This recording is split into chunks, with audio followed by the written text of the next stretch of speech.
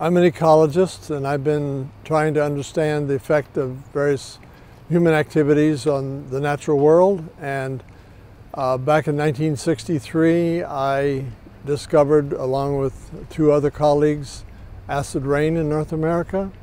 The first sample that we collected in July of 1963 had an acidity that was about 100 times more acid than we expected it to be, although we really didn't know what to expect at that time because there wasn't good reference information to judge. And so that was our first clue that the precipitation was much more acidic than we thought it should be. And it took us a long time to understand and study about where it was coming from, how long it had been there, and what could be done about it.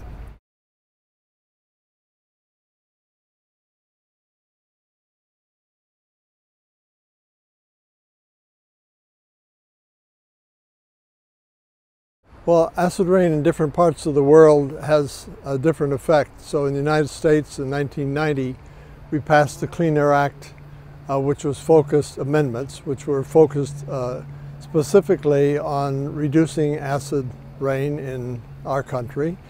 But in Southeast Asia, where pollution is increasing, their acid rain is going to increase even more than it is currently. So it's different in different places.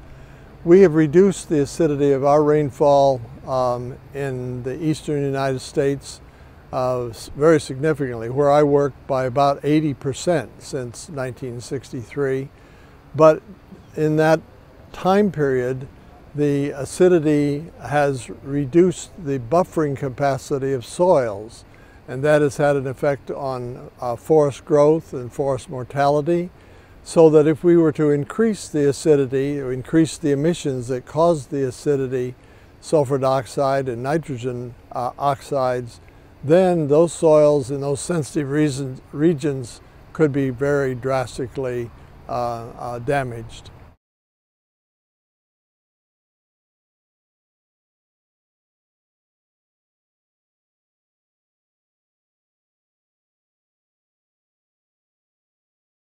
Well, in general, I think there's a lot more work to do. We have increased pollution, increased population of humans that are using the environment, using our resources in many ways. And so I think it's very important that, that we aggressively try to deal with pollutants, reduce them where we can, and understand how they affect the environment and reduce those impacts wherever possible.